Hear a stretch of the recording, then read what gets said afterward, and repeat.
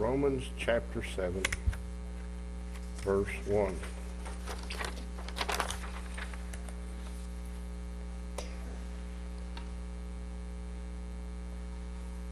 Know ye not, brethren, for I speak to them that know the law, how that the law hath dominion over a man as long as he liveth. The woman which hath a husband is bound by the law and her husband so long as he liveth. But if the husband be dead, she is loosed from the law of her husband. So then, if her husband liveth, she be married to another man, she be called an adulteress. But if her husband be dead, she is free from that law, so that she is no adulteress, though she be married to another. Wherefore, my brethren, ye also are become dead to the law by the body of Christ, that ye should be married to another, even to him who is raised from the dead, that we should bring forth fruit unto God. For when we were in the flesh, the motions of sin, which were by the law, did work in our members to bring forth the fruit unto death. But now we are delivered from the law, that being dead wherein we were held, that we should serve in newness of spirit, and not the oldness of the letter. For what shall I say then? Is the law sin? God forbid. Nay, I had not known sin but by the law. For I had not known lust, except the law had said, thou shalt not covet. This morning I want to speak to you a few minutes about walking in the newness of the Spirit.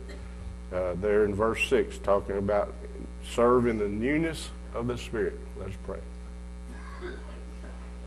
Father, we thank you for this morning, and Lord, the privilege we have to read the Word of God. And Father, we thank you so much for Jesus who died for our sin. And Father, we thank you for that, and that we can have life and life everlasting. And Father, that we can walk in newness of spirit. And Father, we ask you to bless the message this morning. Give us the things that we would have us to realize from the Word of God. And we'll ask it in Jesus' name. Amen.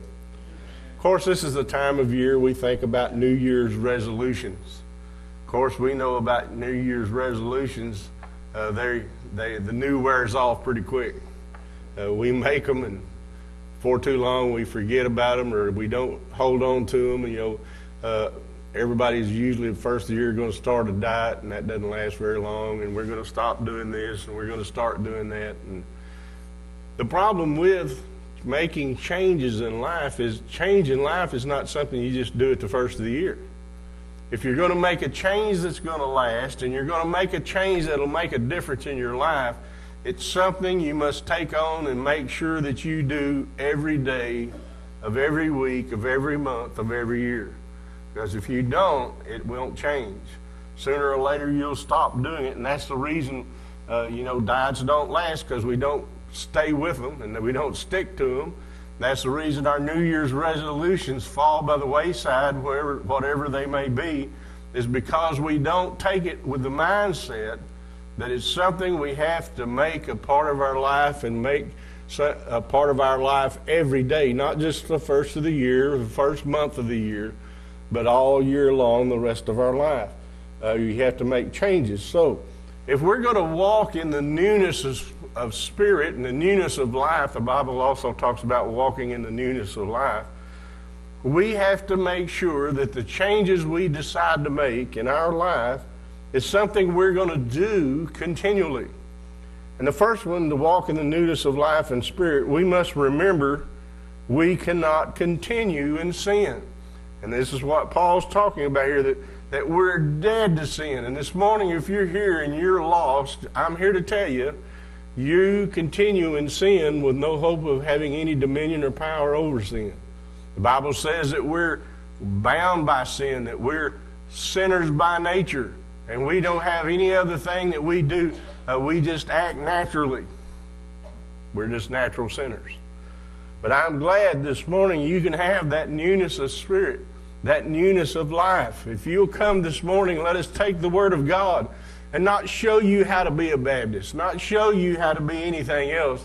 We'll show you how to be a child of God and born again in the Spirit of God. That's what it takes. I've said this over and over.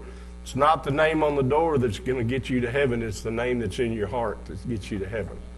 You can call yourself anything you want. There'll be many a Baptist fall off a Baptist pew straight in the pits of hell because they're depending on the Baptist church to get them to heaven. Baptist church will not get you to heaven. Or any other name church you want to name will not get you to heaven. Jesus said, I'm the way, the truth, and the life, and no man cometh unto the Father but by me. You either have Jesus in your heart or you don't have anything. So remember, we can't continue in sin. The Bible tells us that God and sin can't be together. So we have to have our sin penalty paid for and our sin penalty washed away and our sin penalty cleansed in order to be with God. The great thing is, it says here that we're dead to sin. Sin no longer has the effect on me that it used to. The Bible says that the law of sin, the wages of sin, is death. And death means separation from God. There's only two places to be, heaven or hell. God's in heaven, so that tells me the other place. And it doesn't have that effect on me. Thank God when I accepted Christ, he said, I give unto you eternal life. I don't have to worry about that anymore.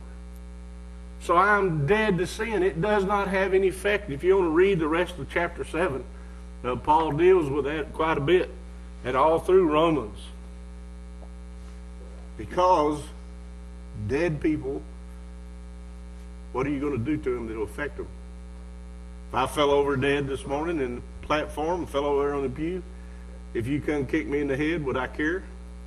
Would it affect me a bit? If you twisted my neck around the backwards or you broke my arm, you say, no, you're a dead preacher, you're not even there, it don't make any difference. That's the way we are to sin now. Not that I'm free from it, because I still have to live with it every day of my life in this old world. But sin will no longer send me to hell. It won't affect me. I'm dead to it that way. Sin no longer has the effect on me to do what it used to send me to hell. Remember that grace will much more abound than sin. He talks about grace abounding over and over in the book of Romans. How that grace covers my sin. No matter how big and dirty and ugly your sin may be, God's blood, His grace is greater and will cover that sin. There's one drop of blood is all it takes to cover the sin of the whole world, and He shed all of His blood. So there's an abundant supply this morning. Grace will cover our sin, and we'll continually, and that's the reason the Bible talks about us praying daily. How do we cover our sin with grace? How do we get the blood of Christ applied to our sin? We have to ask Him daily to do that. Those of us who know the Lord, why is that important to you? If you study the Scripture and you know your Bible, the only sin you'll ever have to answer for is the one you haven't confessed and asked forgiveness for. All the rest of them, He said, when you confess our sins, He is just and able to forgive us our sins and cleanse us from all unrighteousness, and cast them as far as the east is from the west, never to be brought against us again. That's why it's important that you have that grace applied to your sin. Then here's the key to it. We no longer should be continue in sin and walk in the newness of life. And to do that, you just can't walk in sin. I know where my sin lies, and I have to stay away from it. Don't walk in sin. Walk in the Spirit. Jesus over and over told us, walk in the Spirit and be guided by the Spirit, directed by the Spirit in our life. And if we'll do that, we'll not walk in sin. When do we get in trouble spiritually? How do we wind up in sin? Paul talks about also here in chapter 7 about the war in our members. There's a daily battle between your spirit and your flesh. And when it's just those two, it's a standoff. Guess who makes the deciding vote, who wins that day? You do. You're the one that makes the decision. Am I going to let the Lord and follow the Lord and walk in the Spirit today and let God have His rule and way in my life, or am I going to walk in the flesh and let the devil have his way in my life? You make that decision every day. We can't walk in sin. You know, it's funny that people think they can be a Christian and continue to walk in the sin they've always been in. You can't do that. It's kind of like saying, well, you know, you can put a whole barrel of good apples in with a bad apple, that bad apple will turn good. No, we know that's not true. You put all those good apples in with the bad apple rubs off on the good ones and they turn bad. I'm here to tell you, if you're a Christian and you hang around and walk in sin, the sin's going to rub off on you too. Stay away from it. Secondly, to walk in newness of life, we must remember our baptism. What's the important thing about baptism? Baptism won't get you into heaven either. Baptism has nothing to do with your salvation. Baptism is a picture of what happened. Two things. The old man that was there is dead and buried with Christ. The new man is raised in the likeness of his resurrection. And it's also a picture of the washing away of your sin. Remember that we owe a debt that we can't repay, Paul said. And that we have a baptism, and we've showed the world, and we've showed and said to God that we were out of sin. It's a sign of the symbol of the old man being buried. One of the things that we don't do much, unless it's a thing of the law we need to, once we bury somebody and put them in the grave, just buried my dad Wednesday, I'm not going to go dig him back up. Sometimes the law has to do that, but as a rule of thumb, we're not going to go dig him up. Why is it then we as Christians, when we bury the old man, we want to turn around and dig him back up? Leave him buried. That's where he belongs. Walk in the newness of life. Let that new man rule. Quit digging up the old man and dragging him around. Got to keep that old sinful man buried. Remember, we're a new man. Remember, the Bible tells us that all things are passed away, and behold, all things are become new. We got to keep that new man in present place and in our statutes and in our walks and in our thoughts.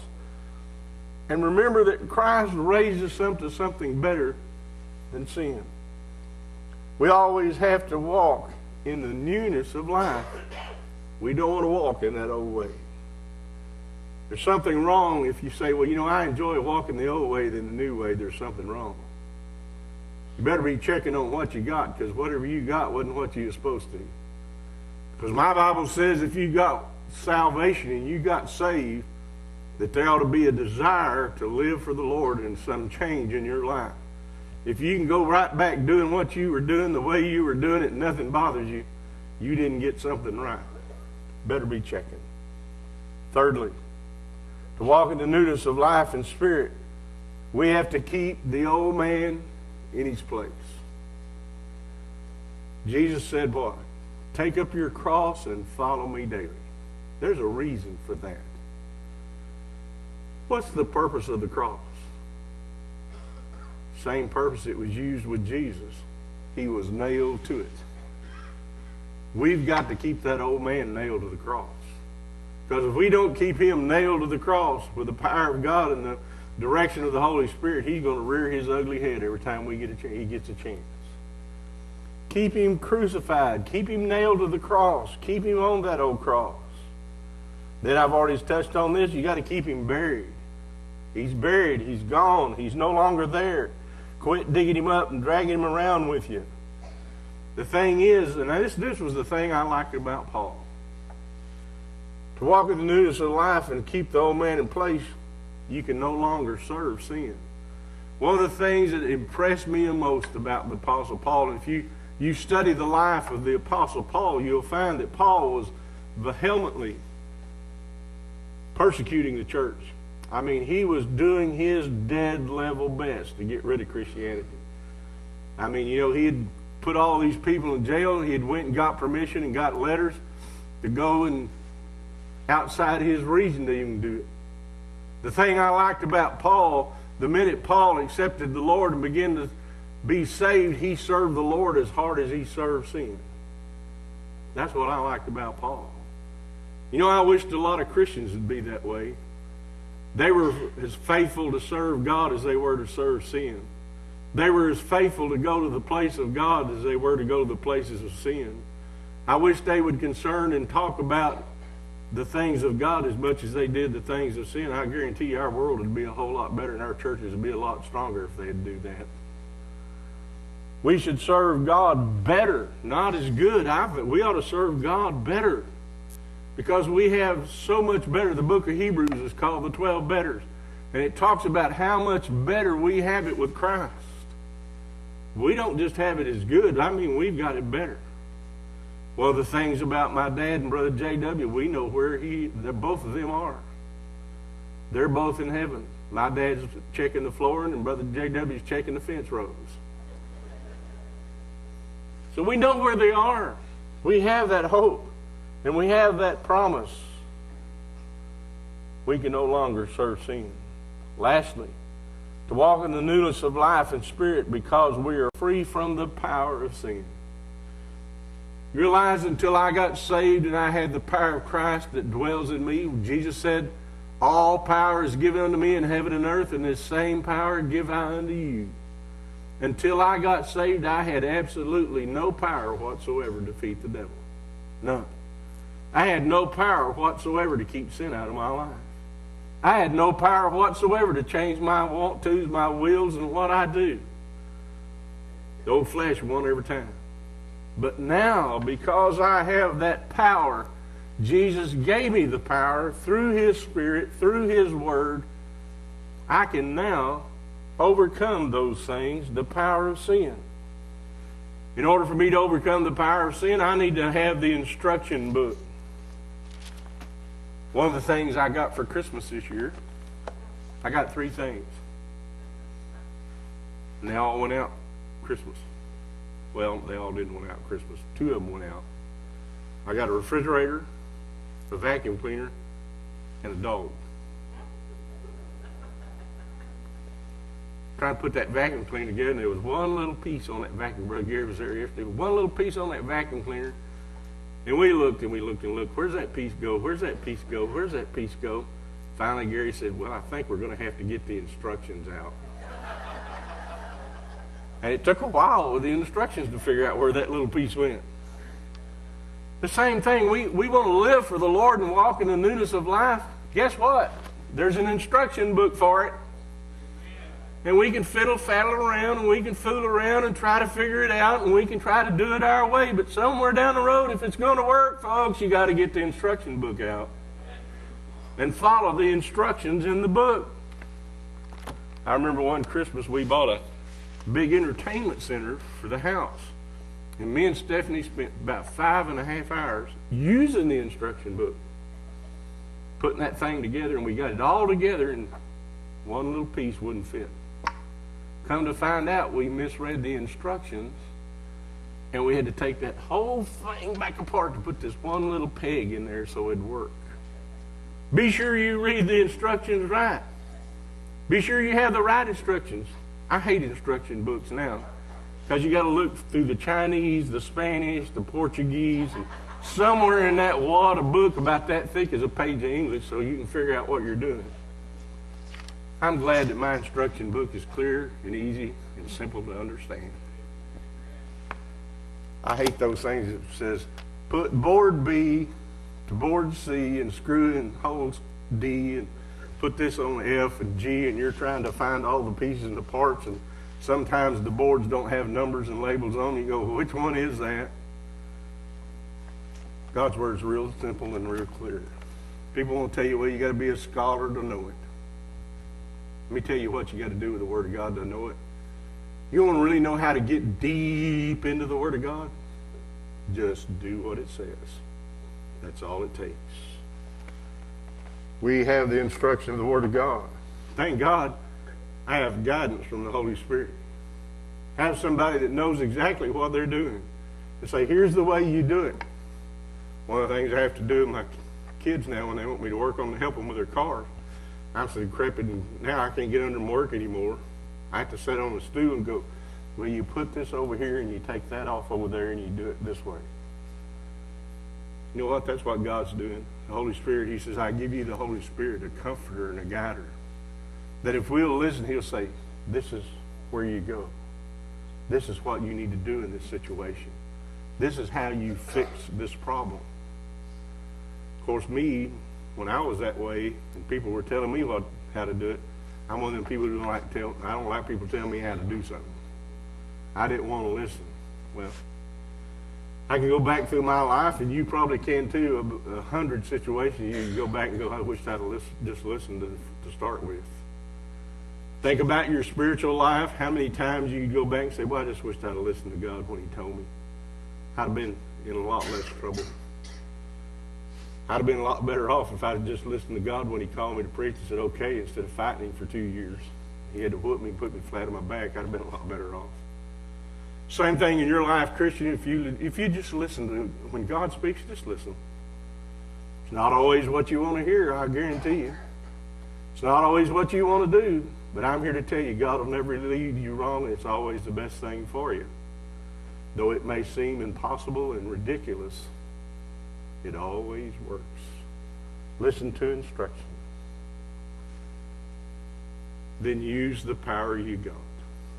I love power tools. I'm like Tim the Tool Man Taylor. The bigger and the better it is, the more faster it works, the better I like it. But you know what? Power tools are worthless if they're not plugged into the power source. Of course, now we don't have cords on anything now. Everything's got the batteries. But you know, until you slide the battery on that thing, it's just a piece of plastic junk. And you won't do much with it. But boy, isn't it great when you plug that thing in or you put the battery in it, and it does all that work so easy.